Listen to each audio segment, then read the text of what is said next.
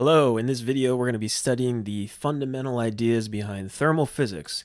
We're talking about temperature, heat, and internal energy, all ideas that will help us to eventually understand how thermal energy is transferred to and from objects.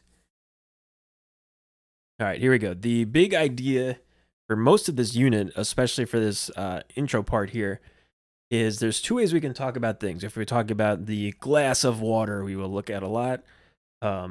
That's a macroscopic object, and we can talk about macroscopic properties like bigger picture properties as compared to microscopic. Things like temperature are properties of a whole substance, and we're going to look at those and describe them in terms of microscopic behavior. So we're going to talk about things like temperature, which is macroscopic, understanding that in terms of what the individual little like water molecules are doing in terms of their kinetic energy. So we're going to be looking at big picture properties that we measure, things like temperature and phase, in terms of imagining little small objects, molecules, and atoms, and how they vibrate or move around. So there's a little bit of imagination that goes with this unit as we try and picture the very, very, very small scale behavior of individual atoms and molecules, and that's what we're going to look at.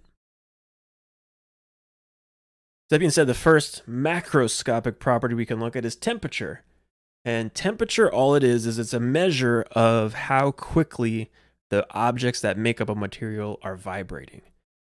It turns out every single molecule or atom, if it's above like absolute zero, which is everything, it's vibrating, it's jiggling. There's jiggling happening. Here is some complicated molecule, lots of different pieces together there. But the idea is if you zoomed in on one of these at the very, very, very small scale, it really looks like this. Everything is kind of jiggling around and vibrating randomly. And that is what causes temperature. It turns out the more quickly and aggressively this thing is jiggling, the hotter the overall material will be temperature-wise. It is a macroscopic property, so you can talk about hot water versus cold water, which tells you on average how all the little H2Os are vibrating around and how quickly they're vibrating. But an individual water molecule, an individual H2O, has no temperature. So this is what we mean by a macroscopic property. I can look at a glass of water and talk about the temperature of all of that water combined, but I can't talk about temperature for an individual particle. It has no meaning. Here's another little animation to give you an idea.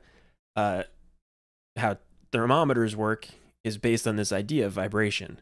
Hot air vibrates. The air molecules are vibrating, bouncing around more than cold air or any substance. And so you'll see that by the vibrations causing the mercury to rise. All right, and temperature, you want to be careful. Temperature is not a unit of energy. Temperature is not measured in joules. Temperature's got its own thing like Kelvin or Celsius or Fahrenheit. And we'll go over those in more detail. There is an equation in part 2 of topic 3. We are going to formally go over this equation later. So I would not even worry about necessarily writing it down yet. But just to show you, this comes up later. And it shows us that the average kinetic energy, this bar, is the math symbol for mean, if you recognize that from math class, for the average. So the average kinetic energy is calculated based on temperature. So the two of those are like proportional, they're related to each other, but there's some other constants and stuff out in front, so the units are not the same. Fahrenheit, Celsius, Kelvin, those are not like, you can't convert them from joules, they're different things. So temperature is a measure of the average kinetic energy. All right, so you want to think of temperature as basically more or less a measure of how quick things are jiggling in a substance. That's really what it is. And the other big avenue we look at here, the other big property, is the phase or the state of matter. Of course, you know from forever that there are 3 main states of matter that we're interested in: solids, liquids, and gases. This is a picture from Cognity that I think is really good. Cognity has a lot of good animations and stuff. Here's one where we can look at a a glass of seltzer water, maybe. There's some liquid, solid, and gas all in here, so we can look at them combined. So we have ice cubes here. That would be a solid. Everything's in like a kind of fixed lattice. The molecules just vibrate. Any temperature is just vibration of these things back and forth. They kind of buzz around in their lattice. The liquid has a little bit different going on bond-wise, and these can they vibrate and they can also move around each other, whereas in a solid they can't. They're fixed in place. And gases, we can imagine as little ping pong balls bouncing around. They don't care about each other at all, and so they just move in random directions. There's very little vibration. They're just moving. And again, there's a lot of difference in terms of how they're connected to each other.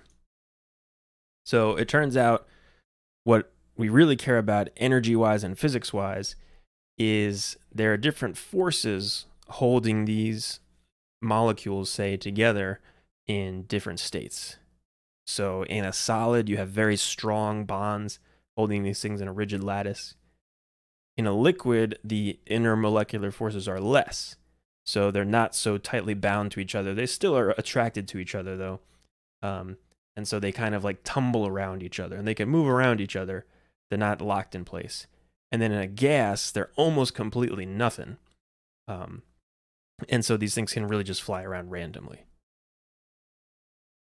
And the way we're going to talk about that, we're going to be interested in the potential energy of these molecules. And so just like if I have two masses that are close together and gravitationally attracted and I pull them apart, I am decreasing the force between them, which means I'm increasing the potential energy as these things get further apart.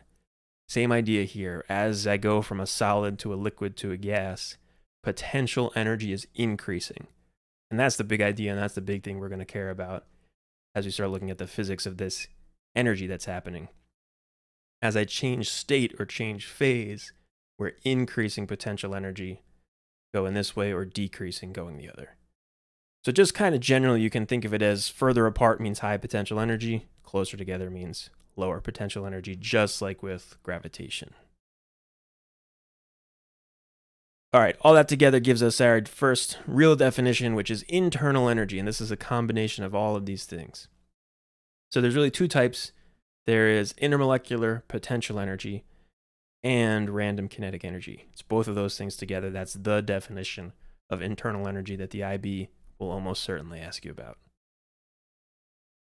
So you want to kind of break it into two like bins in your head. The one being intermolecular potential energy has to do with phase. So potential has to do with phase. Again, as we break these chemical bonds, and that's not the greatest word for it, but they get weaker as we change from solid to liquid to gas. The potential energy of the molecules will increase. And molecules have random kinetic energy due to their temperature. So we have potential energy that's associated with the phase of the substance, and we have random kinetic energy that's associated with the temperature of the substance. So again, looking at the glass of water, if you just look at it and based on all the mechanics that we've done so far, you would look at this thing and say, it's not really moving, so it doesn't have kinetic energy. It's sitting on the table, so we would probably say there's zero gravitational potential energy. There's no spring or anything. So it kind of appears to have no energy, and in a mechanics kind of sense, we could say there's no real mechanical energy. But it does have internal energy because the molecules of the substance have all kinds of energy going on. It's actually very exciting what's happening inside of a glass of water as the little H2Os all tumble around each other and are moving, and there's attractive forces between them. So there is kinetic and potential energy in a thermal energy sense, and we call that internal energy. So internal energy is those two together. One last term is heat, and heat is a different thing.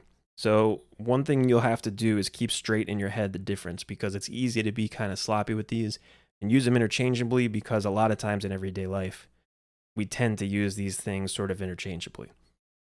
Heat is a term that means thermal energy. It's an amount of energy. That's the biggest thing you want to remember about heat. Heat you measure in joules, so it's the amount of energy. It's not the same as temperature. Remember, temperature is not measured in joules at all. And it's not even really the same as internal energy because heat is going to be an energy that gets transferred.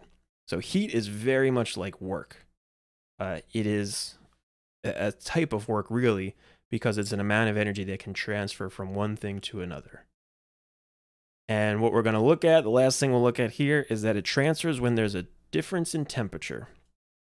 So if you put an ice cube in your hand, you will feel it, and what you're feeling is heat leaving your hand and going into the ice cube. So heat is the amount of energy that transfers from one thing to another.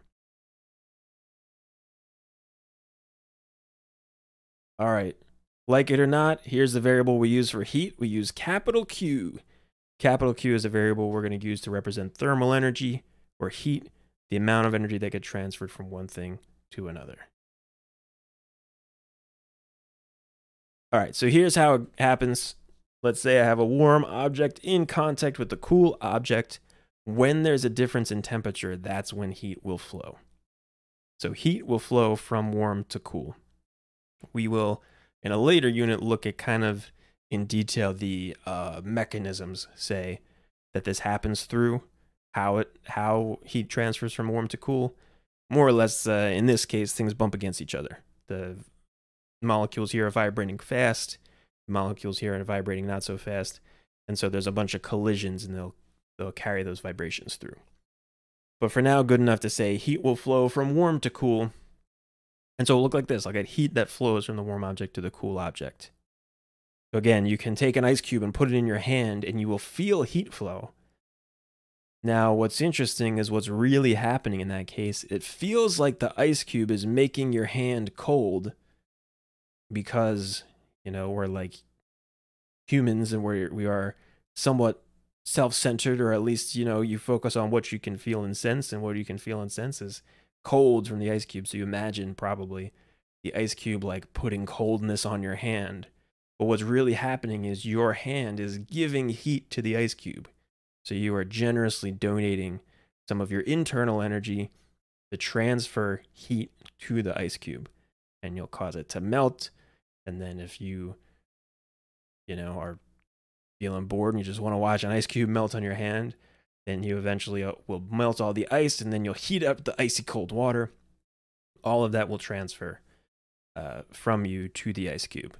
But heat goes one way. Heat transfers from hot to cold. We call this a temperature gradient when there's a difference in temperature between 2 points in space, really, but basically between two objects. Heat will flow, and it will happen until you reach thermal equilibrium. So until the two temperatures are the same. So think equilibrium the same, thermal equilibrium means until they reach the same temperature. So this heat will continue to flow until they're the same temperature. And if they're in contact at the same temperature, then no heat will flow. So the warm object will cool down, the cool object will heat up. Eventually they'll meet at some point, maybe in the middle, maybe not. It depends on what the objects are and how big they are, and lots of other stuff that we'll look at. But eventually they'll hit the same temperature, and at that point, heat stops flowing. There's no more transfer of energy. The energy that gets transferred then can do one of two things, because it will become internal energy in object B, say. And we looked at there's two ways you can have internal energy. One is you can have kinetic energy, and that has to do with your temperature. The other is the particles can have potential energy that has to do with the phase.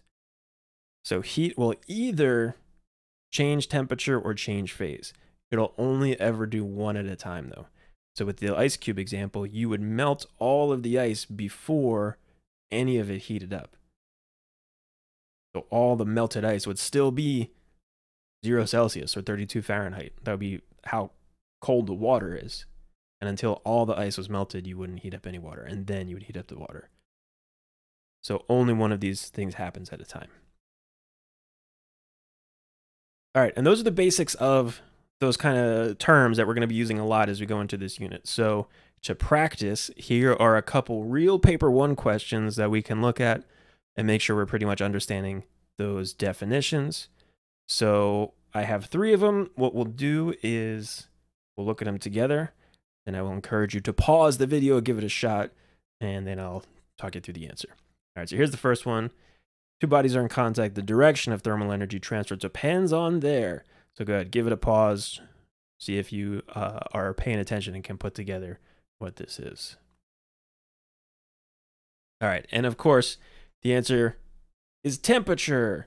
Hopefully you were paying attention because we just said that a moment ago, but there you go. That's a paper one question. So it's just a definition of how does thermal energy transfer happen, and it depends only on the temperature. It doesn't matter how big either thing is.